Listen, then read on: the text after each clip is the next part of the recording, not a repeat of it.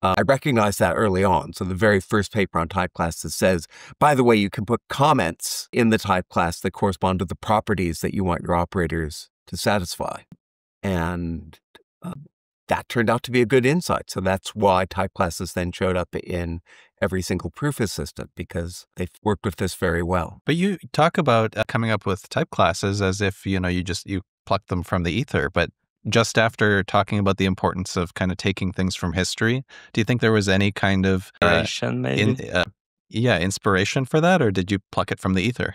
Well, it was clearly an application of what back then we all called Curry-Howard, and now I call propositions as types. So this notion that you can view an implication as a function. And so there was something in type classes that was written as an implication. If A belongs to the numeric class, then this function will take an A to an A. It'll only do this for A's that belong to the numeric class. So you had an implication there.